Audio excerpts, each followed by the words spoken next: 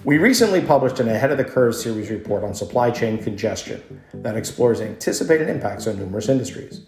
This exciting collaborative piece includes industry and governmental insights from 9 total Cowen analysts. Our report includes proprietary surveys and key industry channel checks. It is our view that the congestion we're seeing now will not materially improve until the back half of 2022. Costs for shippers are expected to remain elevated. While some costs associated with congestion should come down, others likely will not, and not only impact 2022 earnings, but could alter inventory practices. Indeed, shippers are looking to avoid inventory pitfalls experienced during the last 10 months and are likely to hold more inventory in the future, according to our proprietary survey. We see other areas impacting shipper supply chains in 2022. Specifically, driver availability in trucking is expected to continue to be a major issue throughout the year, leading to strong price increases this upcoming contract season.